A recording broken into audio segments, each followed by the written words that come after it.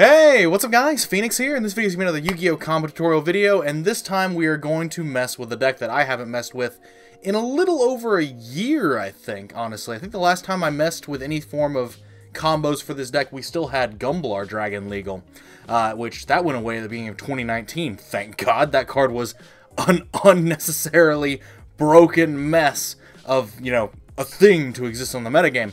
But so what we're going to be playing today, and what I'm going to be showing you, is a couple of Mermail combos for Master Rule 5, or Master Rule 2020 revision, whatever you want to call it. I don't care. That level of semantics is beneath me. But basically, Diva has gone to 3, which means that the deck gets a huge boost, and even not factoring in the cards that are coming out in Eternity Code for the Deep Sea archetype, this deck still has some combos that are viable literally this moment in time for the April 1st, 2020 Forbidden and Limited list that make the deck something you might want to consider, something that is definitely possible for play on like the rogue spectrum of play. It's a shame that we don't have any events, because Mermail was one of those decks that I wanted to play the most under Master Rule 5, but 'tis a shame, truly. All the events being cancelled and whatnot makes it really hard for me to play this anywhere, because can't play it anywhere because there are no events to play it at. But anyway, what I'm going to be showing you today is two different variations on Teus Dragoons combos. There are multiple different variations of how you could open these combos as well. You could open like Diva Teus and a water, Neptibus Teus water, a bunch of different opening variations. I'm going to be showing you two main combo sequencings though that are very different from one another. The first one I'm going to show you is just a pretty simplistic take 5 cards out of your opponent's hand combo, leaving them to play with 1 card.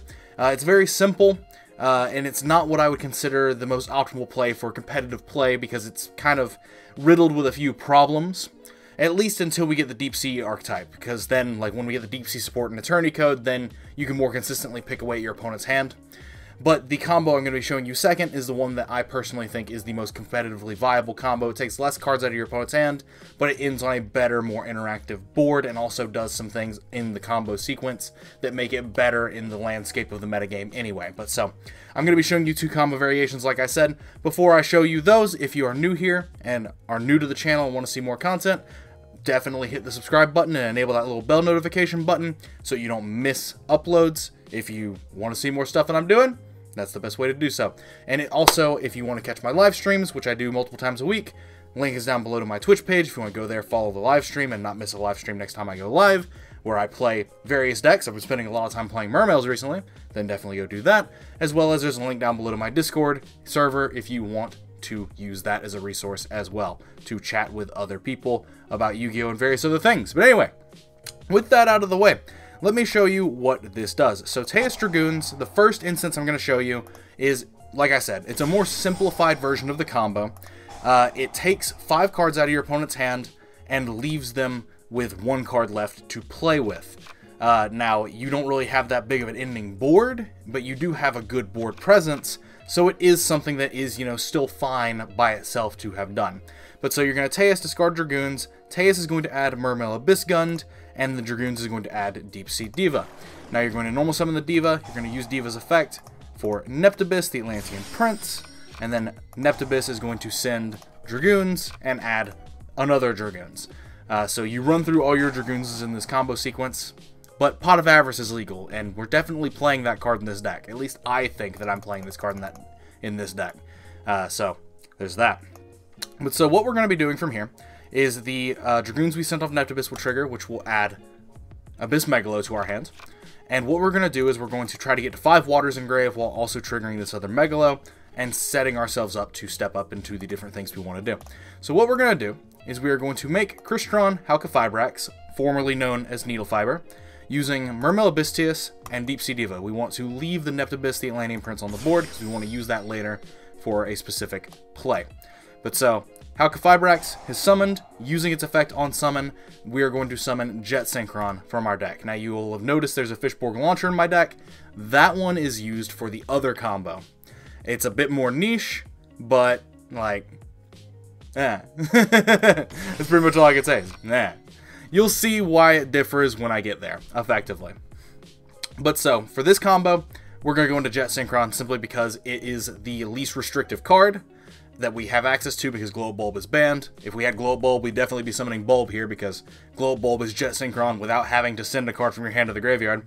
But so, summon Jet Synchron, and the main thing we did was we put Teus in grave, meaning that our Gund now has something to revive, so we're getting full value. So we have 4 Waters in grave. We're going to be discarding 2 off this Megalo, one's being Dragoons, one's being Gund. Gund will revive Teus, meaning that we'll have 5 Waters in grave after this resolves, meaning that we will be adding Mooling Glacier off of that Goons that is being triggered.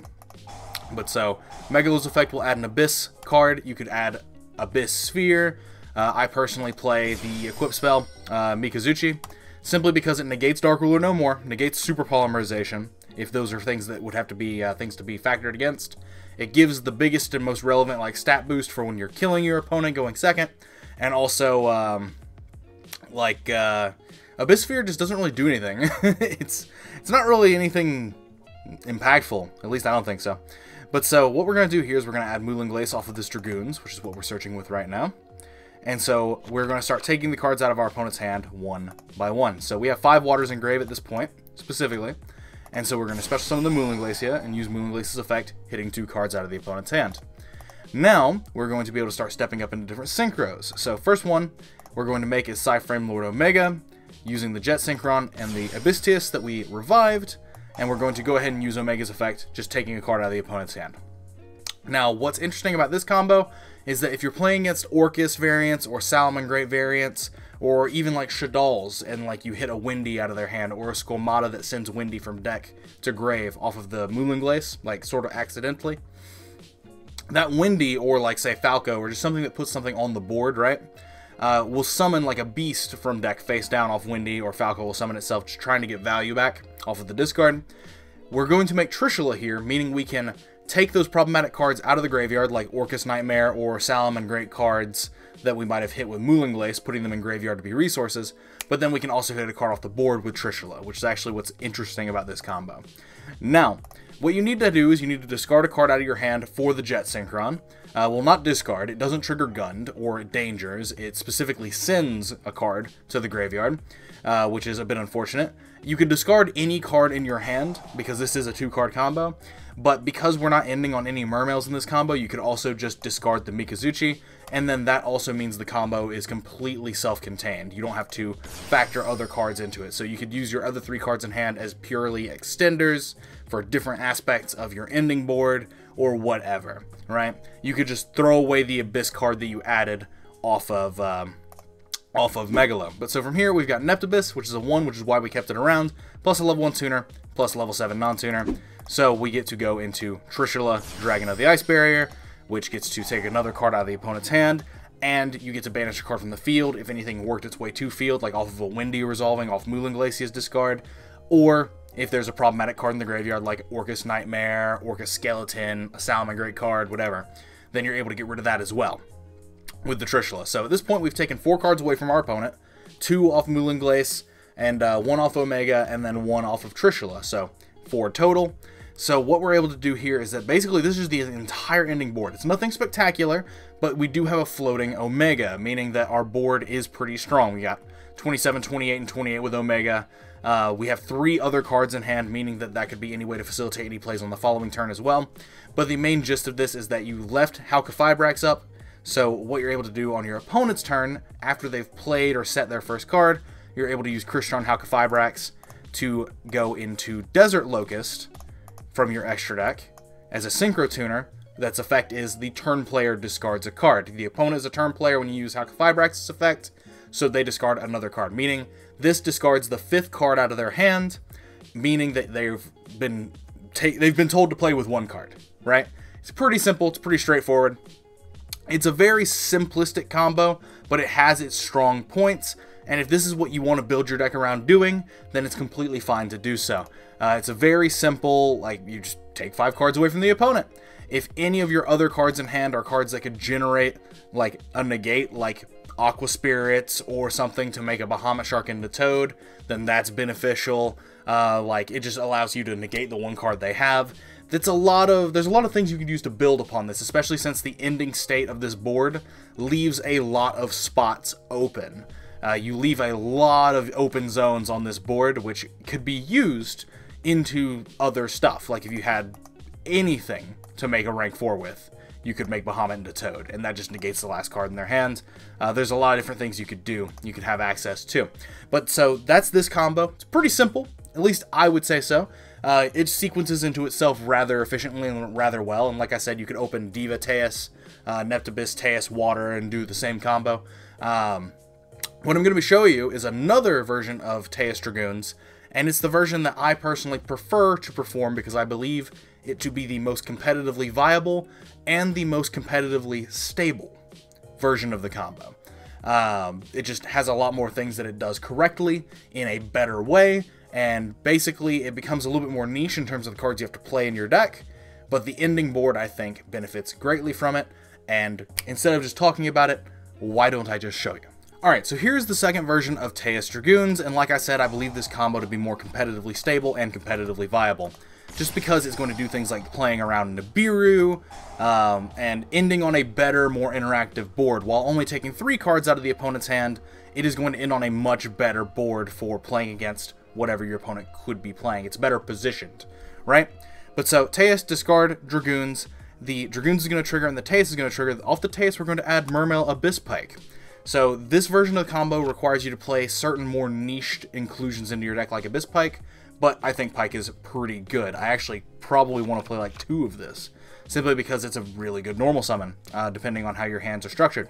But so, you're going to normal summon the Pike, and you're going to use Pike's effect, discarding the Neptibus we added off Dragoons, to add Mermail Abyss Gund from our deck to our hand. Now the Neptibus got discarded, it's going to trigger, it's going to special summon Dragoons from our graveyard, and now we have 2 level 4 waters on the board. So we're going to overlay both of those into Bahamut Shark.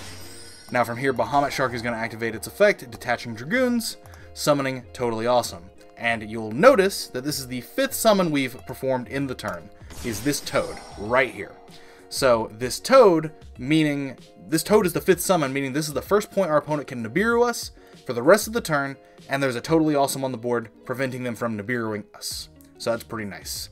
And it doesn't alter our water counts at all if we do negate something with Toad by sending it, because if we send Toad to negate a card, it just adds a water monster from our graveyard back to our hand. So it puts itself in the graveyard as +1 water, and then it adds a water from our graveyard to our hand to go -1 water in grave. So it evens out to exactly the same number of water monsters in grave, so it never messes up our Mulan Glacia numbers to negate with Toad, just so you know. But so off of this Dragoons, we're going to add Mulan Glacia here. Rather early, you might think. But we have 2 waters in grave, the Neptibus and the Dragoons, and we have these that we're going to link away into a water, and there's a water under Bahamut Shark. So that actually means that we're going straight up to 5 waters. So we're going to link those into Marincess Coral Anemone, and then we are going to special summon the Mulan Glacia because we have 5 waters in grave. Taking 2 cards out of our opponent's hand with the Mulan Glacia effect, and now we can proceed further. And again, this Toad could negate anything that was like a problem if you want it to, but otherwise it's just going to chill here. He's just going to be a Toad. He's just going to do what Toads do and just chill, right? But so you're going to use Marincess Coral Anemone's effect, and we're going to revive Neptibus the Atlantean Prince to her arrow. Now we're locked into water monsters for the entire rest of this turn, so we can't make Cypher and Lord Omega as much as I would like to, and we can't summon Jet Synchron from our deck off of Needle Fiber, Halqifibrax, like we did previously, which is why Fishborn Launcher was in the deck, because that is the best level 1 water tuner legal in the game right now. So it's a bit unfortunate. But so, Neptibus effect, send Dragoons, add Dragoons. This Dragoons is going to trigger, adding a Megalo from our deck to our hand. And now from here we need to make some board space. Now you could link away the Toad, but the Toad is good for our ending board. So what we're going to do is we're going to step up into another link with the Coral Anemone and the Neptibus. So we're going to step up into Mistaboy. And we're going to use this in a specific way, because we need 3 monster zones open for what I want to do in this play. So we're going to activate Megalo, discarding Gund and Dragoons. Summon the Megalo, the Dragoons will trigger, the Gund will trigger, and the Megalo will trigger. So Gund will revive the Teus, and then the Megalo will add the Abyss card of your choice. Again, like I said, I like to play Mikazuchi, and in fact Mikazuchi is the best one here, I think. I mean, the one that negates monster effect might also be just as good, but Mikazuchi negates Dark Ruler and Lightning Storm without me having to, like, try to justify anything different. So, I mean, you could play the Monster Negate one. It'll definitely play into the ending board just as well as Mikazuchi will. So, I'll leave that one up to you. But anyway, we are resolving a Dragoon search right now, and this Dragoon search is going to add Lapis Dragon, because we need a tuner to step up into our HalqFlareX. So, Lapis Dragon got added to hand, we're going to special summon it, and now we are going to step up further into Crystron Needlefiber, HalqFlareX. So, we're going to use Lapis Dragon and the Megalo into Crystron HalqFlareX, and we're going to use its effect to summon Fishborg Launcher from our deck because we are locked into waters, again. And we want a card that can summon itself back because we want to be able to step up into more stuff, right? So what we're going to do from here is we're going to Synchro into 8, the new Adamantia Synchro. Had to think about what this card was for a second. Adamantia Rise Dragite, which is a generic level 8 Synchro. So we're going to Synchro into this, and what this card does is, during your main phase, you can activate the top 5 cards of your deck, and if you do, you can return cards your opponent controls up to the hand, up to the number of rock monsters excavated. This isn't going to be the most relevant effect, however, if you're playing Nibiru, that is a rock monster you could excavate to potentially bounce cards with this. So, keep that in mind. But the main meat of why we're playing this card is when your opponent activates a spell or trap card or effect while you have a water monster in your graveyard, quick effect, you can negate the activation, and if you do destroy that card, you can only use each effect of this card once per turn. I don't know if you've noticed, but we have some water monsters in the graveyard. Just a few.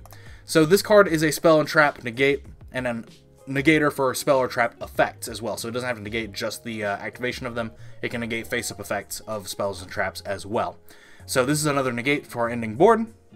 Now what we're going to do is we're going to use the Fishborg Launcher's effect, which is while we have only waters in grave, we can summon this, and it gets banished when it leaves the field. So we have only waters in our grave at this point.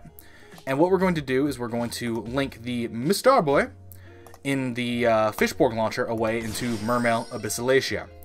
This gives us a Mermail name that we can equip the Mikazuchi or the Monster Negator. I think it's Abyssale of Sadus?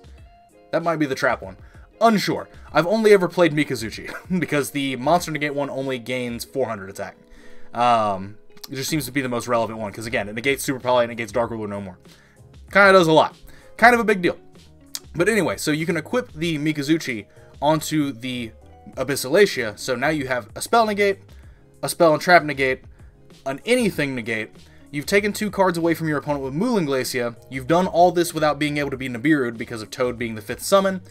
And your Needle Fiber is going to do the same thing it did in the previous combo, where it banishes itself during your opponent's main phase to summon Desert Locust, taking a card out of their hand in the process. So you take 3 cards out of their hand, 2 with Moulin Glace and 1 with Desert Locust, and then you have 3 points of interaction. So you effectively deal with all 6 of their cards, in theory, in a vacuum, because you deal with 3 cards through discarding, and then you have 3 points of interaction at minimum off the Mikazuchi, the Adamantia, and the Totally Awesome. Now, the things that are good about this combo as well is that this combo plays very well into what the remaining cards of your hand could be. If you have a heavy infantry in your hand, or if you opened a Megalo, right? If you opened a Megalo or a Dragoons, then off of your Neptibus, off of one of your Dragoons adds, or whatever, you could add Atlantean heavy infantry to your hand because you don't need to add the other combo piece because you already drew it, meaning that your Abyssalacia also becomes another point of interaction because you could discard the heavy infantry, pop a face-up card, add Teus from your deck to your hand. Like, this is the most stable ending board that I'm comfortable ending on in the landscape of the format because it has a Dark Ruler out, has a Super Poly out, and it has 3, like, hard points of interaction on it. Spell negate, spell trap negate, anything negate. And then this was a 2-card combo, and your opponent is only playing with 3 cards anyway because they discarded 3 off of Moulin Glace and Desert Locust. So this is the combo that I personally like the most going into the new format before we get Eternity Code. Obviously, when we get Eternity Code in May, all of these get changed a fair amount because of the Deep Sea archetype allowing more variations of hand control to be a thing. But this is still the sort of things that you might want to be considering ending on because it just is a lot of points of interaction and you can do more with the other 3 cards that are in your hand. So it's pretty nice. But anyway, that's what I wanted to show you for this video. Let me know what you guys think about this in the comments down below. As per usual, I don't know if I'm going to be doing any Mermail deck profiles soon or not, because I kind of want to buy the cards to do that, because I haven't owned a Mermail deck in a long time, and I think it's long overdue that I purchased one, but that's going to take some time, considering that I can't go to any locals to buy these cards. So, there's that. But let me know what you guys think in the comments down below, like I've already said. If you're new here, consider subscribing, like I've already said. And other than that, if you are interested in my live streams or my Discord server, links to those are in the description down below as well. But I'm going to leave you here. Thank you for watching. As usual, thanks for your time, as always, guys, and take care. I'll see you in the next video.